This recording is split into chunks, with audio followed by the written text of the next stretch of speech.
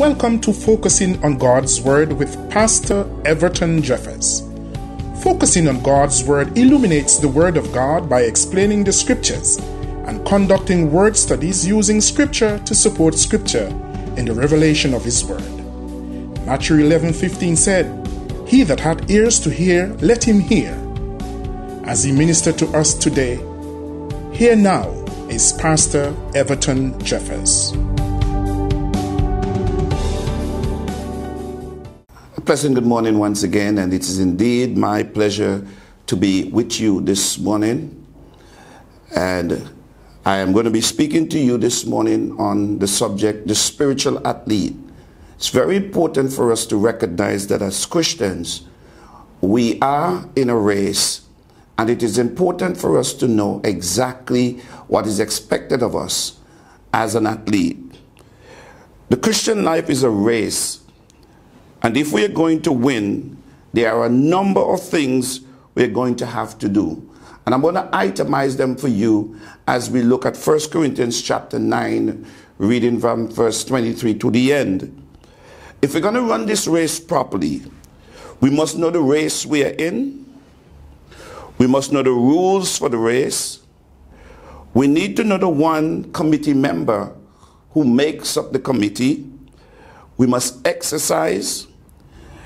It is also important that we lose weight. You ever see a fat athlete? Obviously, no.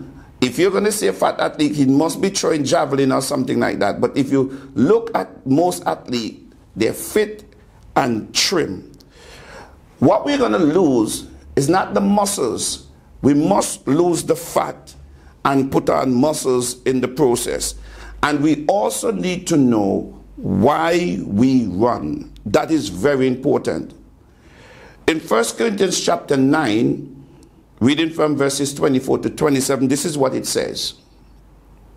"Do you not know that in a race all the runners run, and they run their very best? Why they run? They're running to win. But only one received the prize. Run your race in such a way that you may seize the prize and make it yours." Now, every athlete who goes into training and compete in the games is disciplined and exercise self-control in all things. We need to understand as Christians that if we're going to run this race and run it successfully, we need to know also why we run. Now listen to what 1 Corinthians chapter 9 says. "They do it to win a crown that withers." So we see here the world runs so that they can win a crown. And that crown withers. And that is back in those days.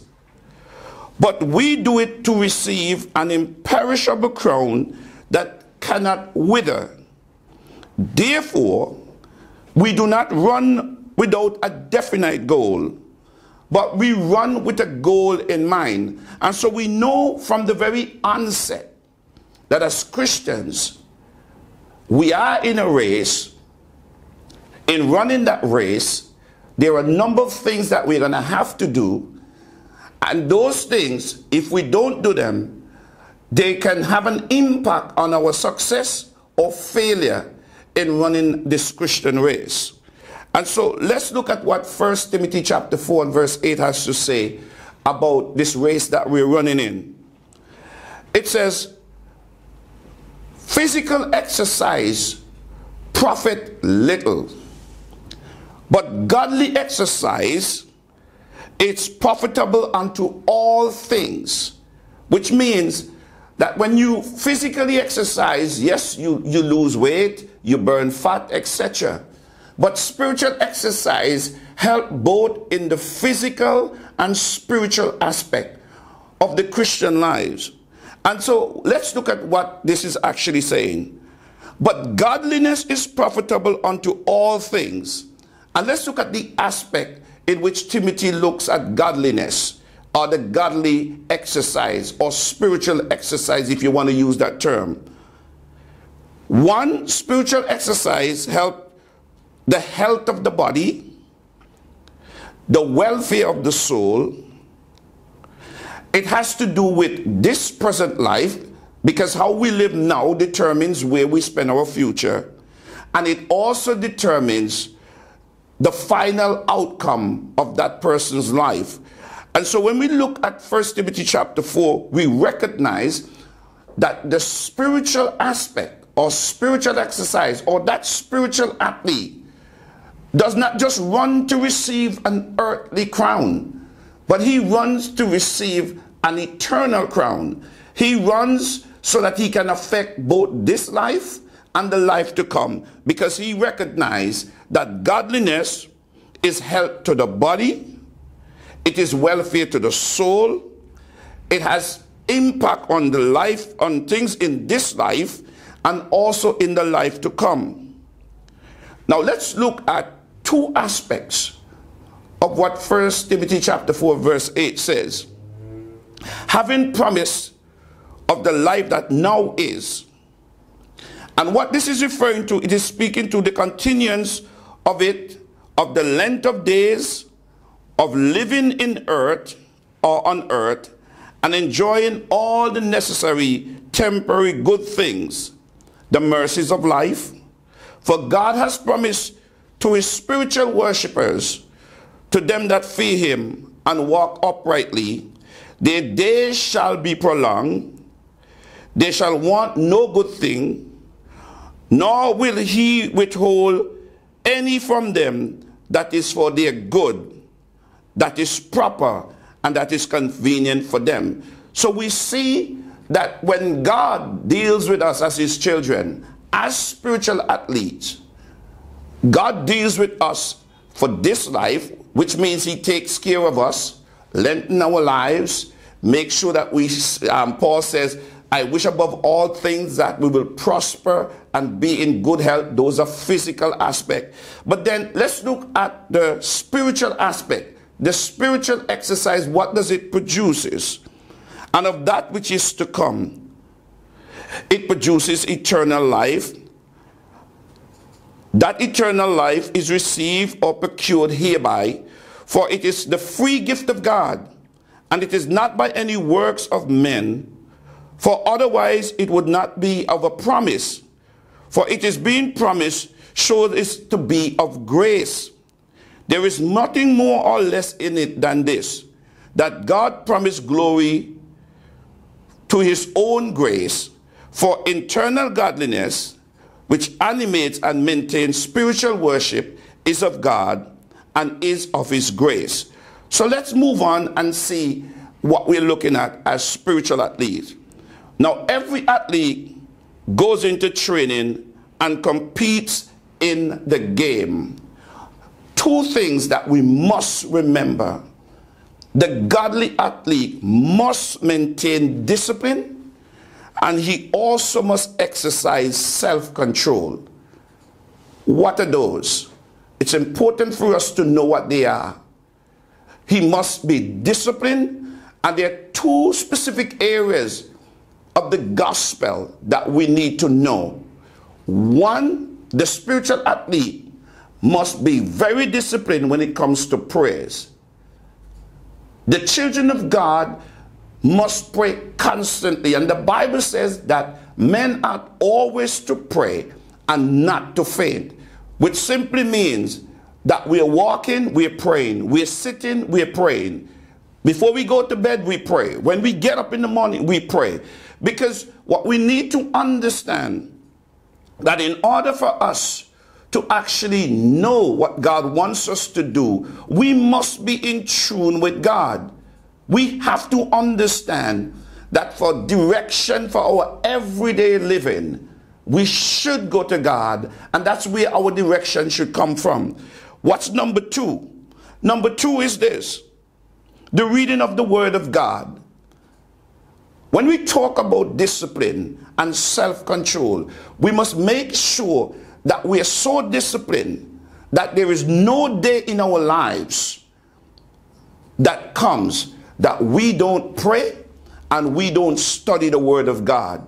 The only how we're going to know how to run successfully is to follow the dictate of the Bible. That's why the Bible says in Timothy, study to show thyself approved unto God, a workman that need not to be ashamed, rightly dividing the word of truth. The only how you will know what God wants you to do, the only how you would know how God wants you to run, is through prayer, speaking to God, or the studying of his word.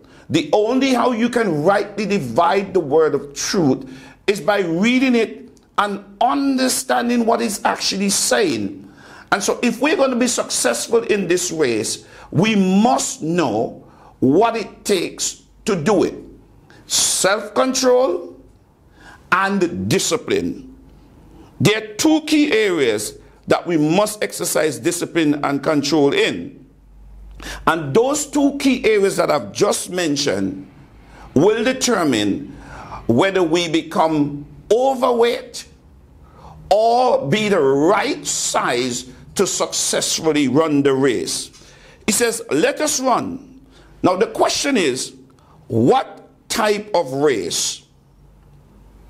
It is important for you to know the type of race that you are going to be in. And so the first thing that I want to make clear, abundantly clear this morning, is this. God determines what type of race we run, whether it's short or long distance. And let me explain that for those of you who don't understand what that is. God is the one who has each and every person's life in his hand. He determines how long we live, how short it is before he calls us home. It is not up to us. And so the time that is given to us is determined by God. But whatever race we're running, whether it is short or long, we must be disciplined when it comes to prayer and the studying of God's word and the obedience. That's the discipline and the obedience in doing them. What are some of the things that we're going to meet on the journey? Because it is important for us to understand in this race, for those, even though it's sometimes a short race, sometimes there are obstacles on the journey. There are obstacles on the journey. And so these are things that we need to understand. And if we don't understand this, then running the race, when we meet these obstacles, there's a tendency to give up. In this race, Christians don't give up. Let me repeat that. In this race, Christians don't give up because they have the extra help from the Holy Spirit to drive them on. But let's continue. In Hebrews chapter 12 and verse 1, it makes a powerful statement there, which I want to share this morning. It says, therefore, since we are surrounded by so great a cloud of witnesses, I want you to recognize this. In this race that we're running, the race has personal witnesses, persons that are watching us as we run. Some of us in this race, and I want to make this clear because a lot of times I don't think people or Christians recognize that in this race other Christians are watching them, and also unbelievers are watching us. How we live can affect those persons who are running with us, and also those people in the world who are watching us. Our lives, the way we run this race, can determine whether we draw people to Christ or send people further away from Christ. And so we have to be very careful how we run. Now, the witnesses that Paul spoke about here in Hebrews chapter 12 are those witnesses that he mentioned in Hebrews chapter 11. But we need to understand also that we have witnesses here on earth watching us running this race.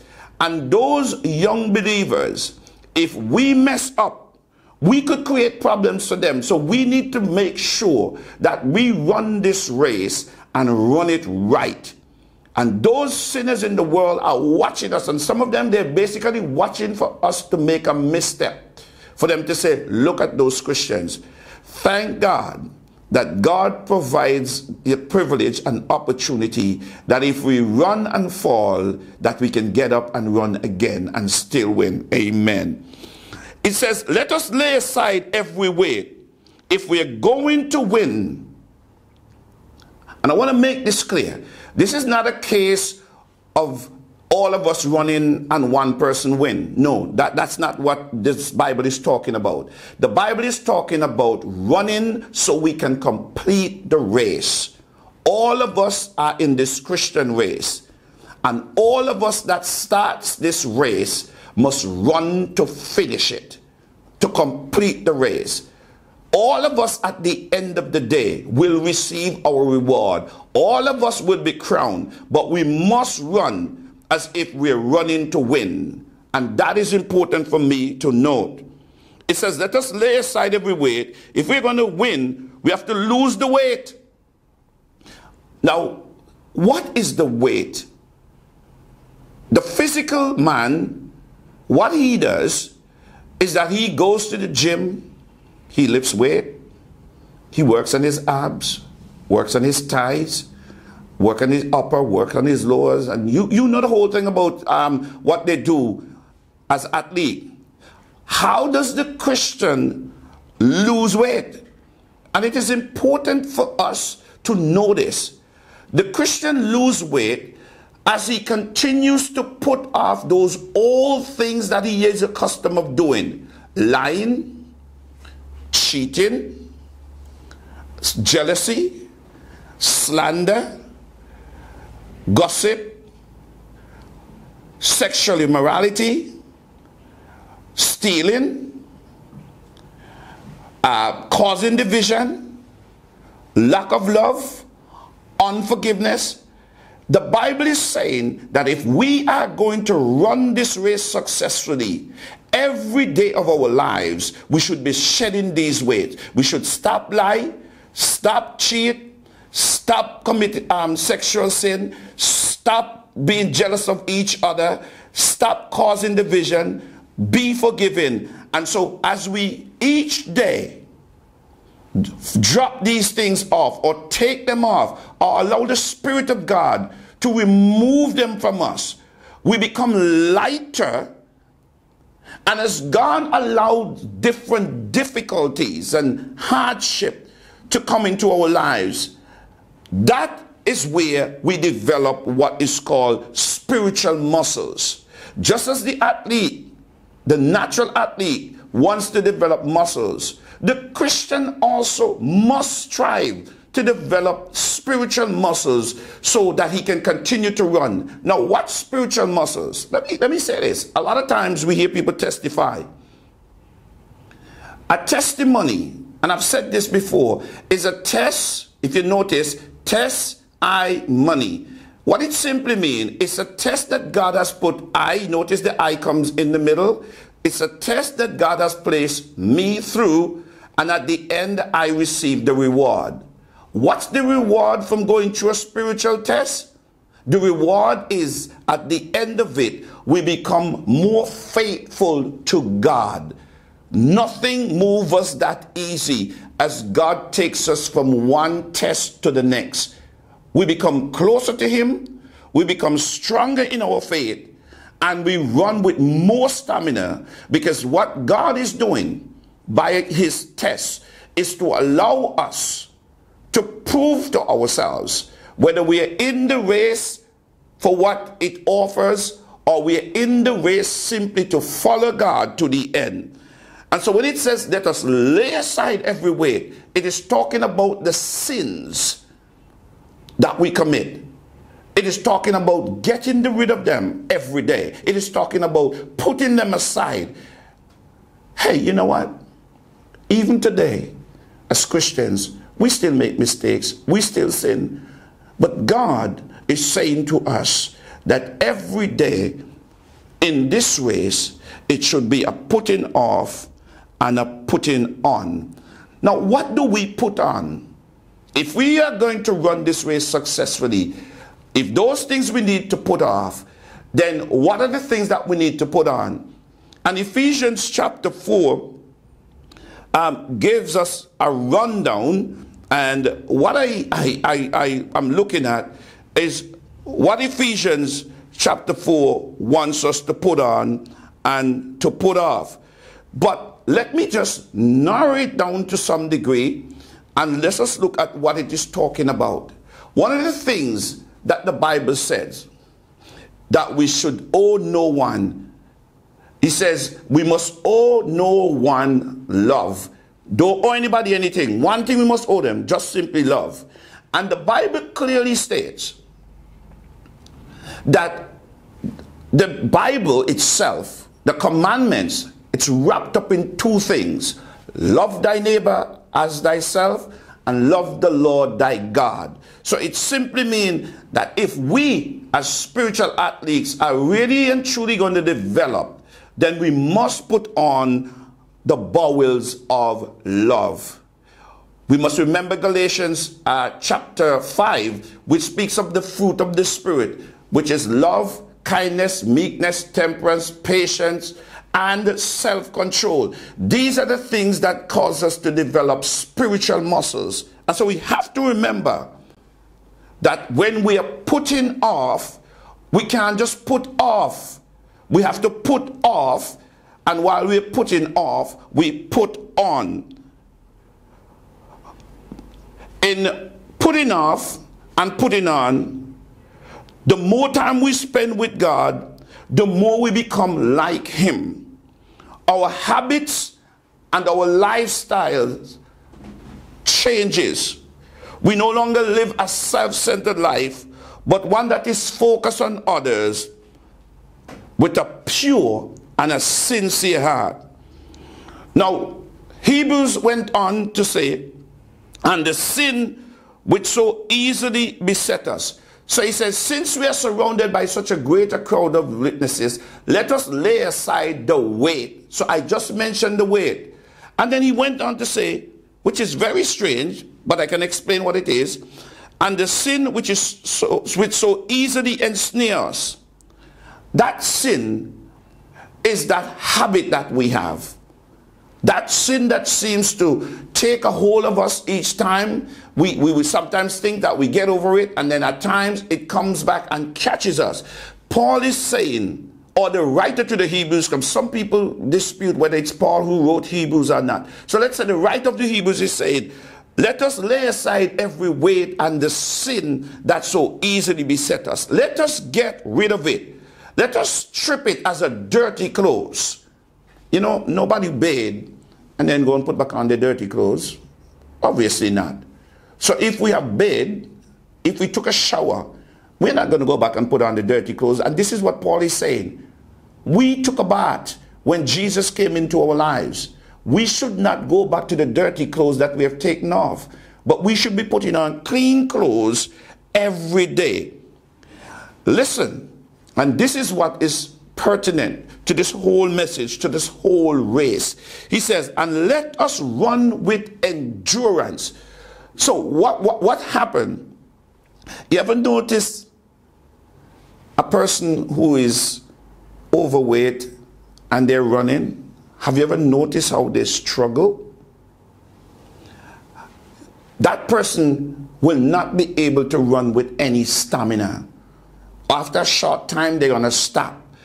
And so the writer of Hebrews is saying that in this race, he says, let us run with endurance. How do we run? With patience and stamina. And we must never give up.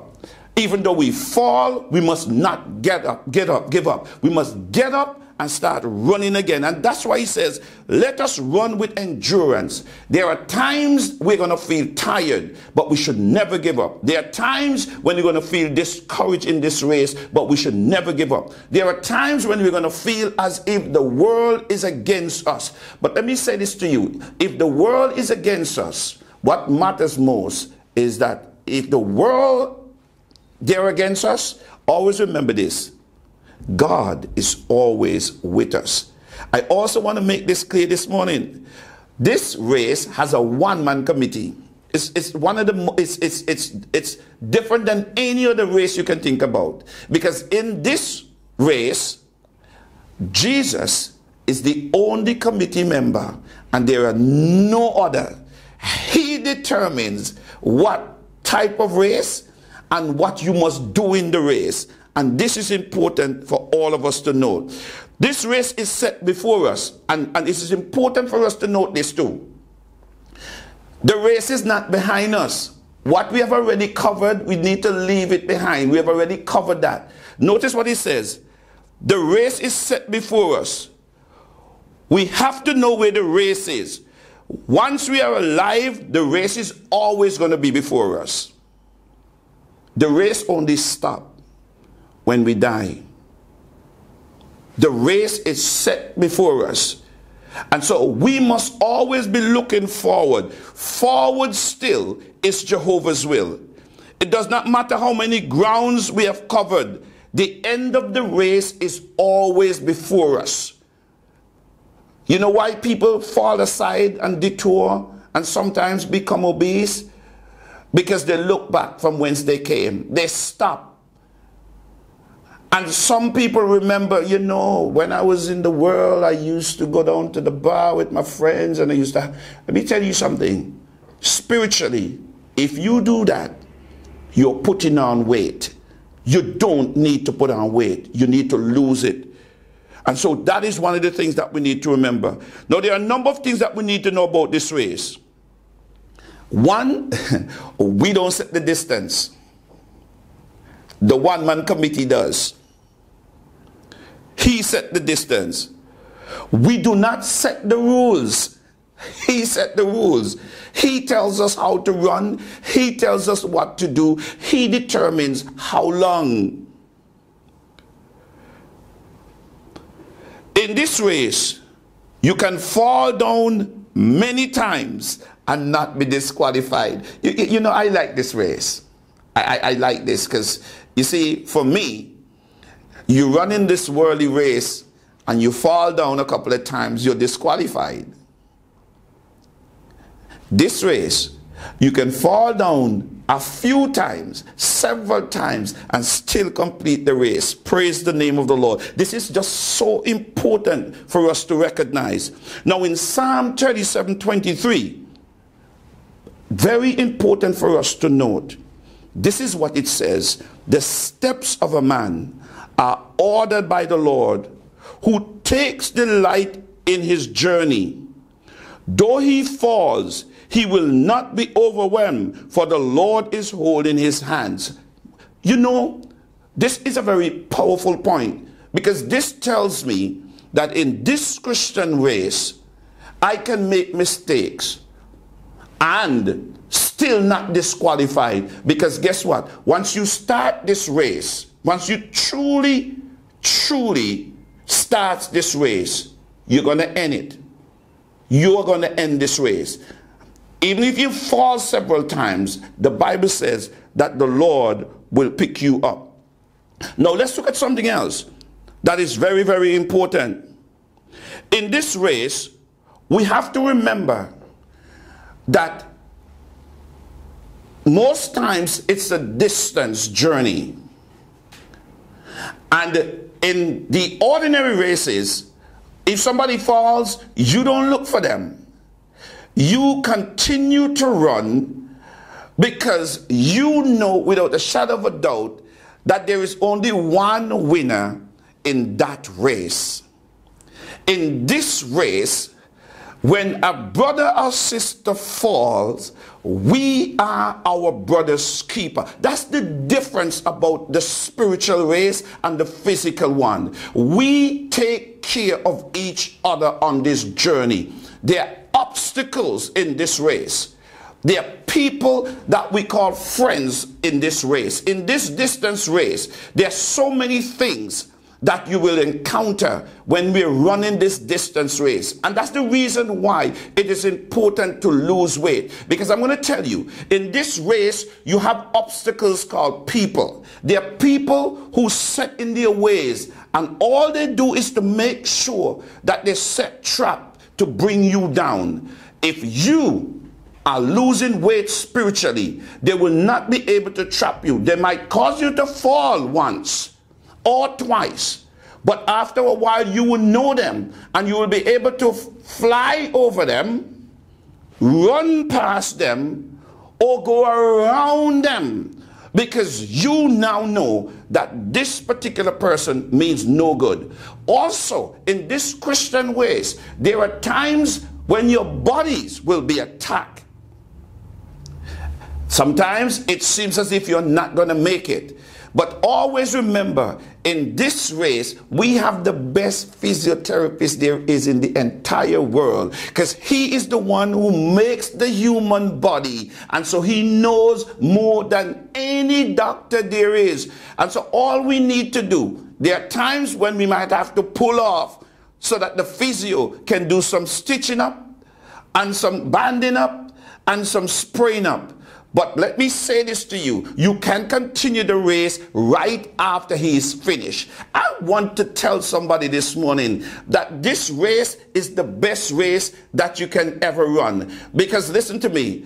In Isaiah chapter 40, a very important passage of scripture, he says, they that wait upon the Lord shall renew their strength. They shall mount up with wings like eagle. They shall run and not be weary. They shall walk and not faint. You notice this?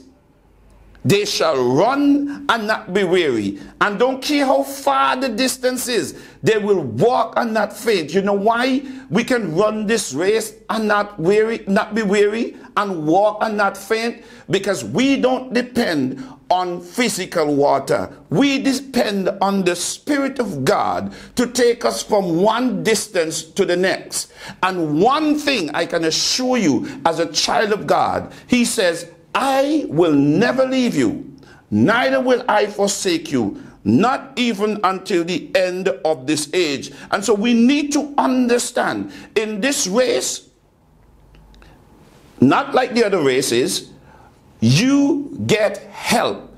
And your source of help is the best source of help there is, because the Spirit of God strengthens the believer in his race.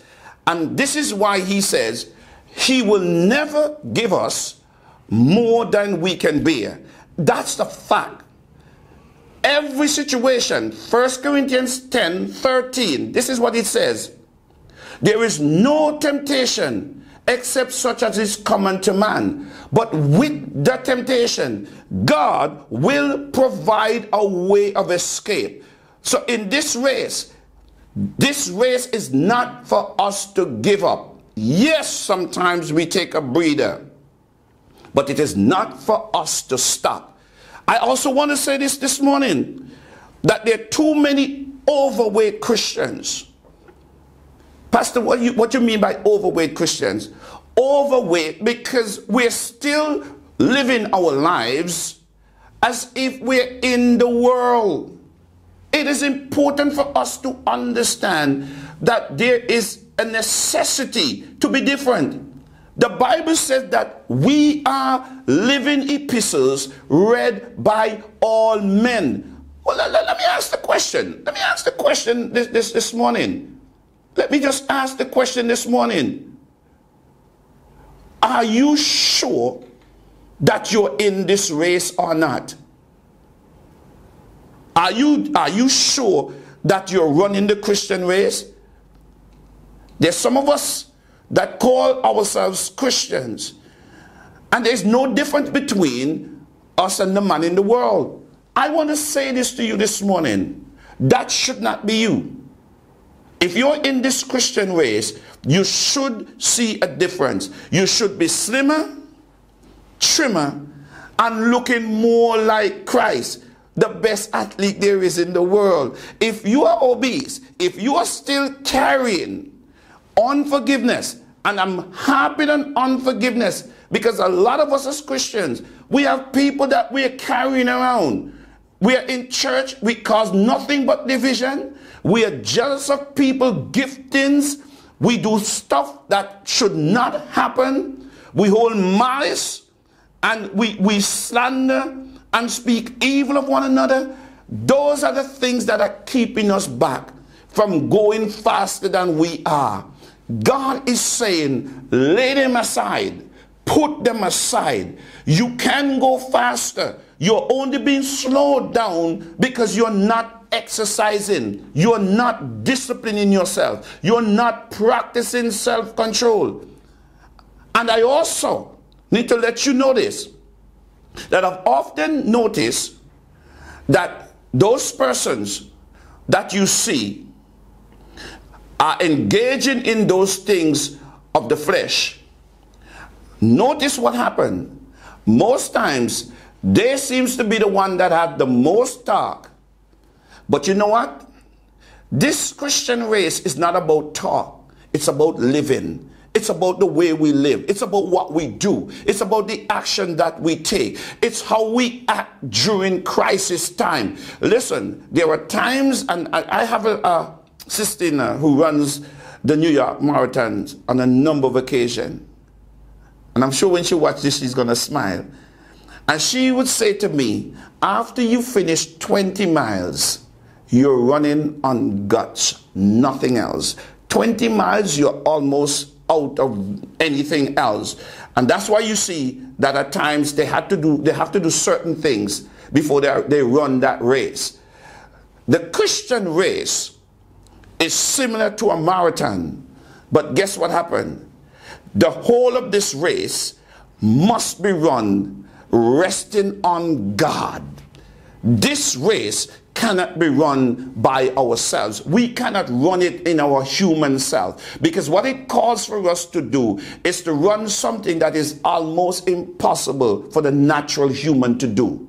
You want me to explain that? Because some of you say, well, how is that going to be? Let me explain that to you. The natural human, if a human being does him something, the natural ability is to try and get even. And if somebody slapped you on one cheek, the natural thing would be, hey, he hit me first, hit him back. Yeah? The Bible also says that, listen, people that hate us, we must love them. Yeah? Naturally, do we do these things? That also is a part of the Christian race. And so we need to understand that if we're going to live this Christian life, we have to allow God or Jesus to live the life through us. He's the one that is going to help us. He's the one who empowers us to live the life we're supposed to. And there are too many of us that are trying to live it and fail, trying to run it and fail. As a matter of fact, some of us are like the children of Israel. In this race, God said to them, listen, from Egypt to Canaan, and as soon as anything comes up, they want to go back to Egypt. Let me say this. Who starts a race and then starts the race and want to go back at the starting point? Come on, give me a break. Don't we run and the whole issue is to look to go to the finishing line and actually to get there first? Which one of us run a race and looking back to the starting point? None of us.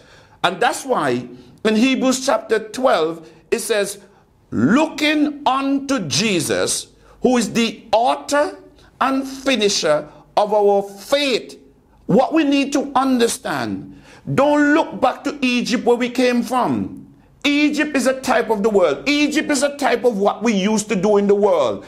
Hebrews is telling us that now that we have left Egypt, what we need to do is to look forward, because at the end of this race is Jesus, and he is the author and finisher of our faith. So we must look forward to the ending of our faith. And so we have to know without a shadow of a doubt that when we start this race, we must be sincere, we must know what we're getting into, and we must know that once we start it, there is no turning back.